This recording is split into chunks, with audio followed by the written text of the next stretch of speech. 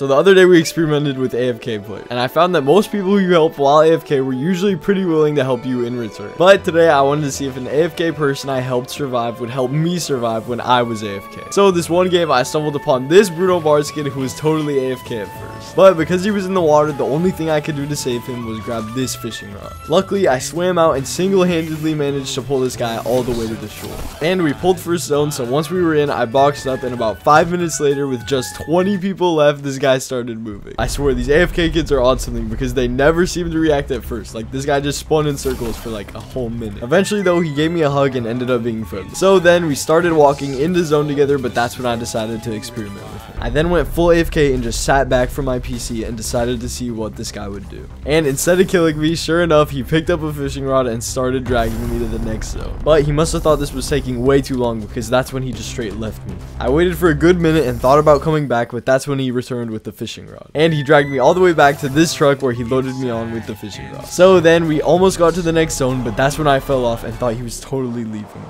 And then as storm closed, I thought surely he was gonna leave me for dead, but he continued pulling me onto the truck, and this guy even went through the trouble to get me some jellyfish shields and med mist once we were in zone. From there, he was planning on pulling me to the next zone again, but I didn't want him to go through all that, and so I decided to come back. We got in this taxi and drove to zone, but that's when we got in the middle of this fight. And then right when I tried to fight a guy in final 5, out of nowhere, I'm assuming we both got struck by the banhammer. I was super worried that this was gonna be some kind of punishment, but it was just a kick, and unfortunately the guy didn't even add me back. But the moral of the story is don't team because you don't want to ruin the game for anyone or lose your account.